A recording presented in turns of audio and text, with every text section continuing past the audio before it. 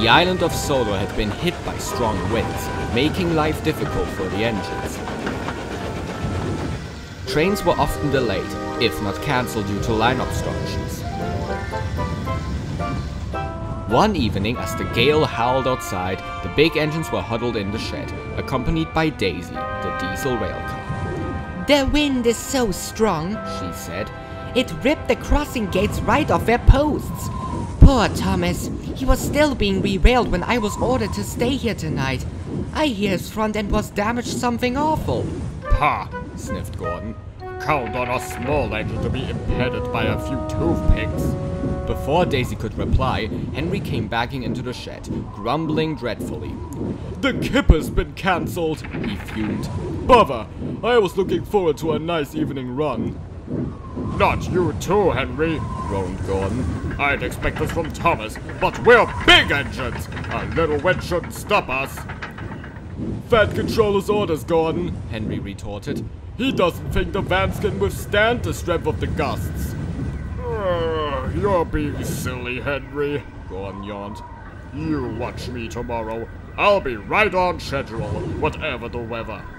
With that, he fell asleep, leaving Henry brooding.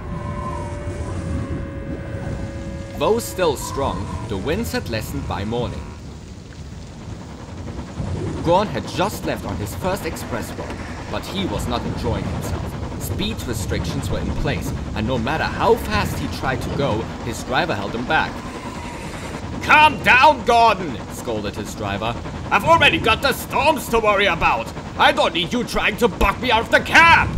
"It's shameful! It's shameful!" Gordon grunted, and begrudgingly slowed down as the wind swirled around him. Leading up to Edward Station, the main line is surrounded by farmers' fields.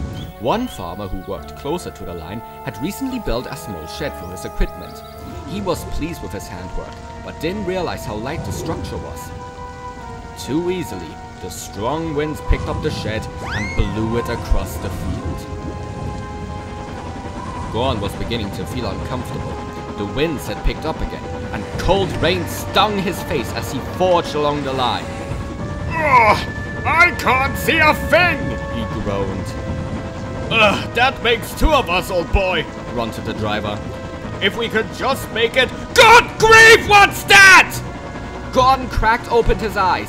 A dark shape loomed on the line ahead. The driver slammed the brakes. Gordon put all of his weight and strength into stopping, but the heavy coaches pushed him along the damp rails. He shut his eyes and...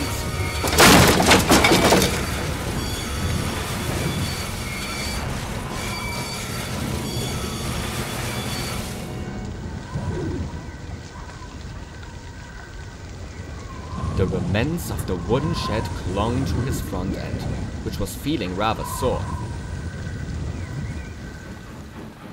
When the winds died down again, James came to take the express to the end of the line. With Edward banking him up the hill, the only engines available to help Gordon were Bill and Ben.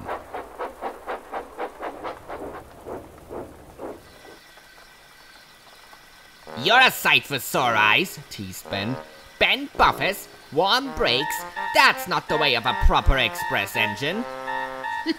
"By the looks of it, he wouldn't even make a proper shed," laughed Bill. Gordon felt too worn out to retort. He was moved to a siding at Edward Station, mournfully waiting to be taken to the works.